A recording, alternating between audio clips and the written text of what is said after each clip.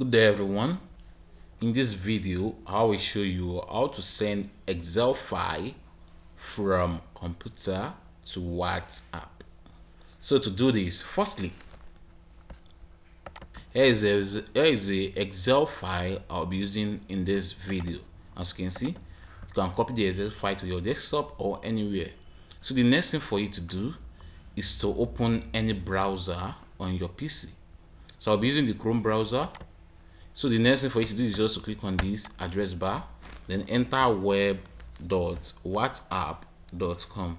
So click on enter to continue. As you can see, it's loading. So when it's done loading, so as you can see right here, here is the QR code, and here are some information right here. So when done with this, the next thing for you to do is to pick up your phone, then you scan this code right here. So I'll show you how to do that. So let me pick up my phone so we can continue this tutorial. So right now I'm on my phone, as you can see. So the next thing for you to do is to open WhatsApp on your phone. So let's scroll to where we have WhatsApp. So when done to where you have WhatsApp, the next thing for you to do is to click on the three dots icon at the top right of the screen, then click on link devices. So click on it. So the next thing for you to do is to click on link a device, as you can see right here. So just click on it. So when not clicking on it, you can see here's the camera right here.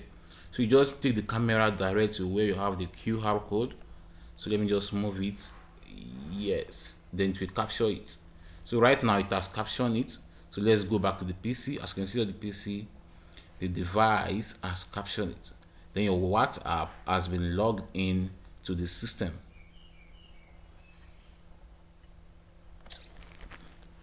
So right now, as you can see, the WhatsApp has been logged into the system, which I'm back on the system right here.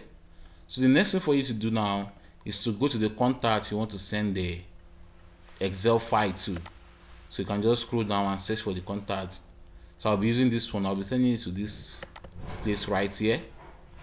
So when done with this, you can then click on this attachment button right here, then click on document. So you can select the location where you have the Excel file. So mine is on my desktop, which I showed you the other time, as you can see. So you can then select the Excel file, which is this one right here, invoice, then click on open. So you can then send. As you can see, it's sending. The Excel file is sending. All right, it has been sent. Also, the second method for you to do this, you can just align the file. You can just click on the file right here, then you click and drag it to the browser, then you drop it right here, then you hit the send button.